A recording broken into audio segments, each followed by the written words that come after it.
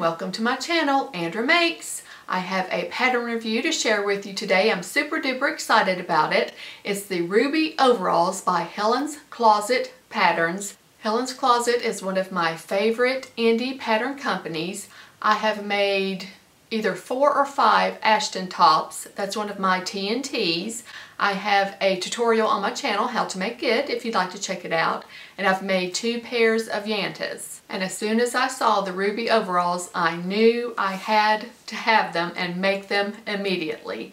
And I'm so excited to share my experience with you. I did make a couple changes actually just did a couple things differently, I guess we should say.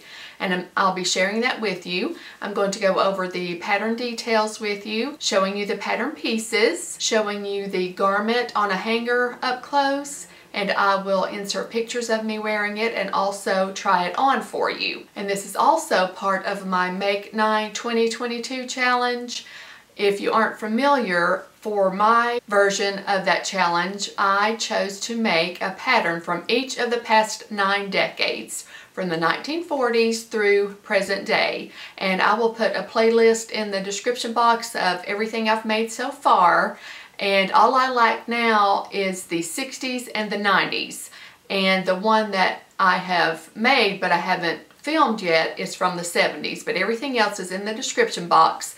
And the Ruby Overalls are the one I picked for 2020 through present day. In my plans video, I showed each pattern for each decade that I wanted to make, but I left the years 2020 through 2022 open because I wanted to wait and see if a new pattern came out in 2022 that I just had to have. And it did, and this is it. So this is part of my Make 9 challenge. And before I get into the details about the pattern, I'll show you the line drawings. You can make a You can make a cropped version or a shorts version, and you also have the option of doing overalls hardware or just doing a strap. And I want you to pay close attention to these stitching lines right here that go across the front, because I'm going to be talking about those and sharing something that I did a little differently. And now I'll go over the pattern details with you, and say it with me. I gotta put my readers on for that. It says the Ruby Overalls are fun to wear and quick to sew. Ruby features an elasticated back that creates shaping at the waist while still being comfortable to sit and move around in. 2 lengths are provided so you can make cropped pant Ruby Overalls or summer shorts. Ruby includes the option for overalls hardware buckles, or you can simply sew the straps into the bib and step in and out. Anchored inseam pockets make Ruby both functional and fashionable. The pattern works well in many different types of fabric, from flowy rayon challis to structured denim. Make your dream overalls with Ruby. And the notions you'll need are thread and 1 meter or 1 yard of 1.5 inch wide elastic, some lightweight fusible interfacing, and if you choose to make the buckles straps, you'll need all that hardware, of course. And Helen has the difficulty rated as an advanced beginner. The size range is 0 to 34 US. And the sewing skills you'll learn are sewing inseam pockets, top stitching, inserting elastic, and installing overalls hardware if you choose to make that view. And the fabric recommendations are light to medium weight fabrics with no stretch: linen, cotton, chambray, lawn, quilting cotton flannel, denim, hemp, canvas, rayon or viscose, and tencel work well. Stiffer fabrics will have more structure, and drapier fabrics will have more fluid movement. We recommend fabrics with a maximum weight of 10 ounce or 340 GSM due to the elastic in the back waist. And for the size range from a 0 to 34, that covers a bust of 31 to 60 inches, waist of 24 to 52 inches, and hips of 33 to 62 inches. Now about the sizing, Helen does say we recommend that you choose a size based on your hip measurement and make that size for both waist and hip. You can adjust the fit at the waist by adjusting the elastic. And that came into play with me choosing my size, and I'll share that with you as we go on. But the finished measurements are: the front bib width is 7.3 to 14.5 inches, waist 34.4 to 63.4 inches, hips, which is what she recommends you basing your size on, 35.6 to 64.5, and then she has the inseam length and the thigh and the body opening and all that. And the pattern has been drafted for someone who's 5'6". I am 5'11", so keep that in mind when I show you my garment when I'm wearing it, because I did not make any adjustments to the pattern. I did do a shorter hem, and I will tell you about that when I show it to you. And then the fabric yardage you'll need, depending on the width of your fabric and the size you're making, goes anywhere from 3.3 yards to 4.7 yards. And that's for the pants. And then if you want to make the shorts, the fabric yardage requirements goes from 2 yards to 3.3 yards. Okay, back to the size I chose.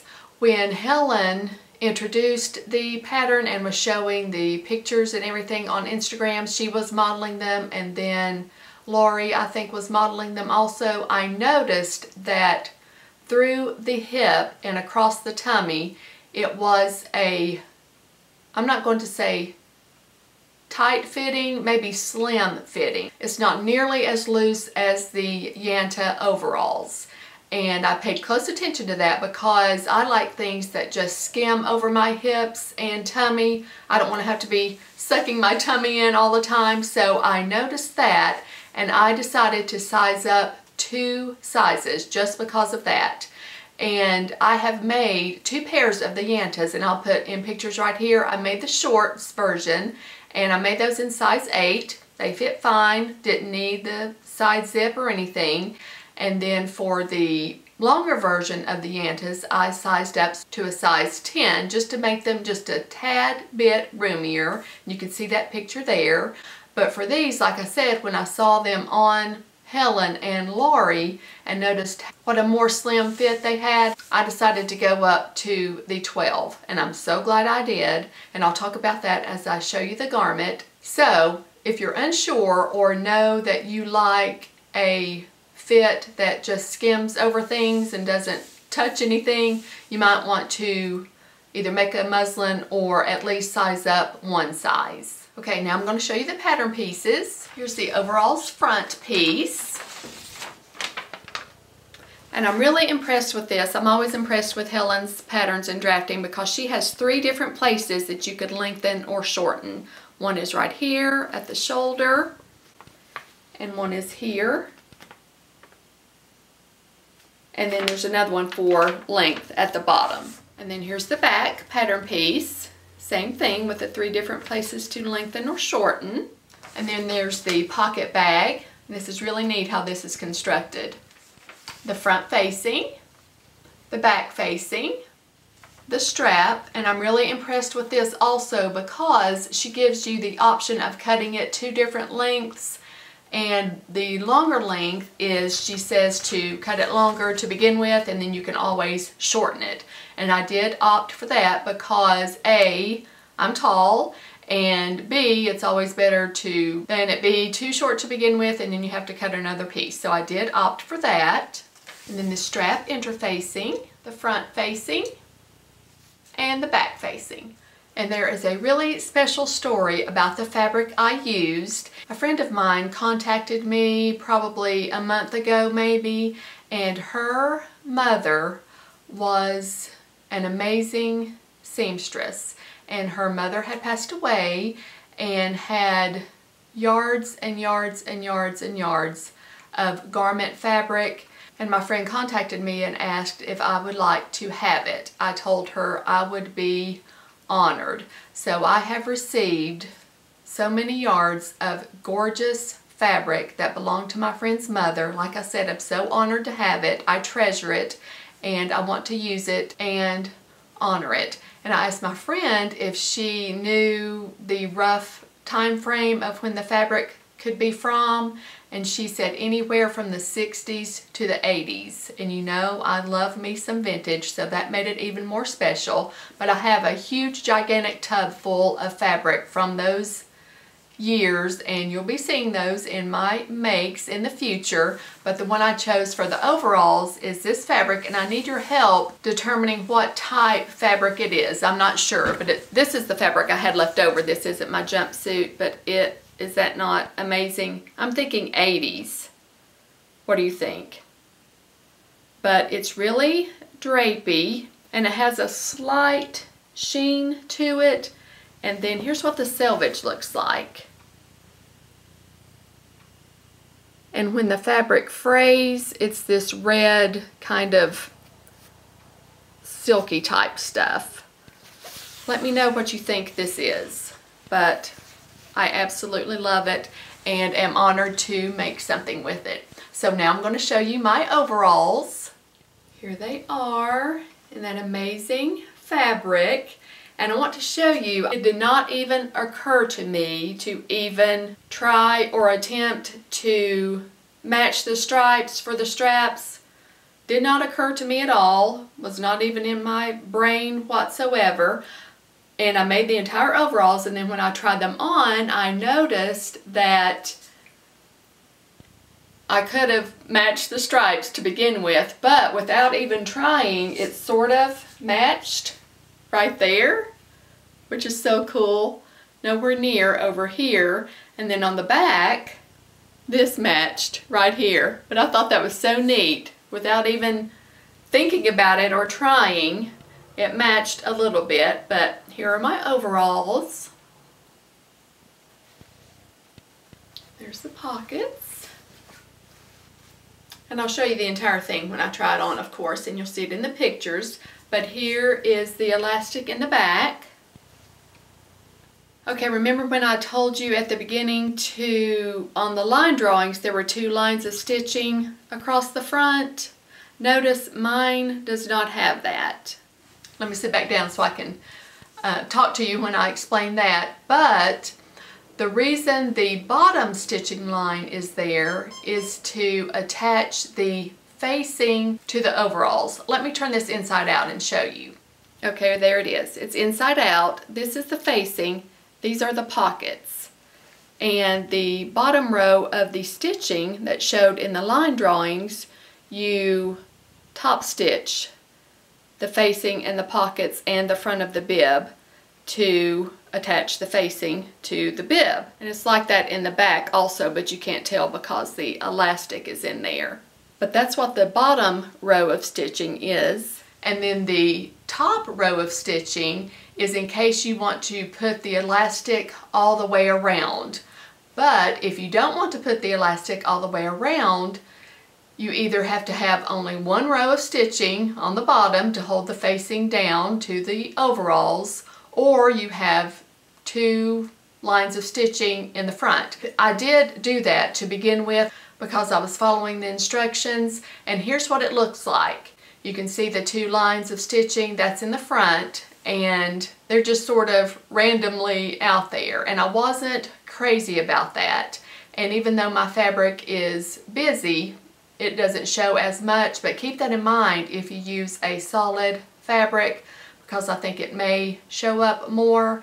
So I ended up unpicking both those rows of stitches, and then I just hand sewed the facing to the pockets on the inside.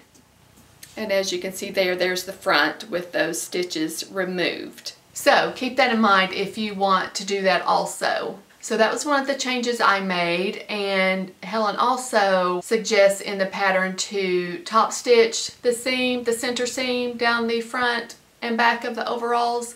I did not do that. I normally don't do that in patterns. And then the hem, I only did 1/2 inch for the hem allowance because I didn't want it to be as cropped. I wanted it to be more ankle length. So those are the things I did differently. I didn't do the 2 lines of stitching across the front of the bib, and I didn't do the top stitching, and then I did just a 1/2 inch hem. And there's one more thing that I did differently. The length of the elastic that was recommended for the size 12, I cut that initially and put it in, but it was still too, I don't want to say close fitting, but it was closer fitting that I wanted. So I ended up cutting a piece of elastic that was 4 inches longer than the recommended length for the size 12 I made. So keep that in mind also. It all depends on what type fit you like. If you like things closer to the body, then I would recommend doing the pattern as is. But if not, you might want to play around with some of those measurements. So now I'm going to go try these on for you, but in the meantime, here are some pictures of me wearing it.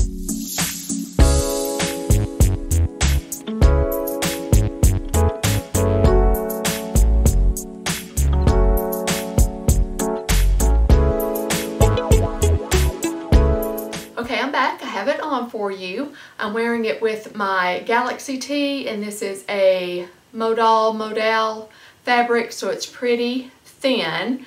And like I mentioned earlier, the straps, when I'm wearing this, are just a tad bit long, but it's okay because I'd rather have them like that to be able to wear different thicknesses of tops underneath it. So here it is on. There are the pockets, and then here's the back.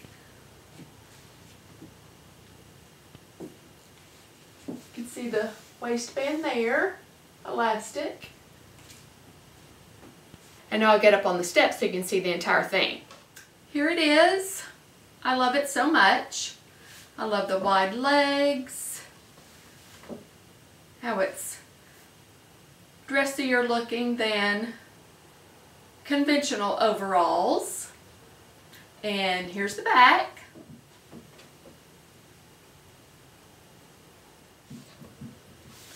I really love it a lot. So let me know what you think about my ruby overalls. Thanks so much for watching. See you next time. Bye!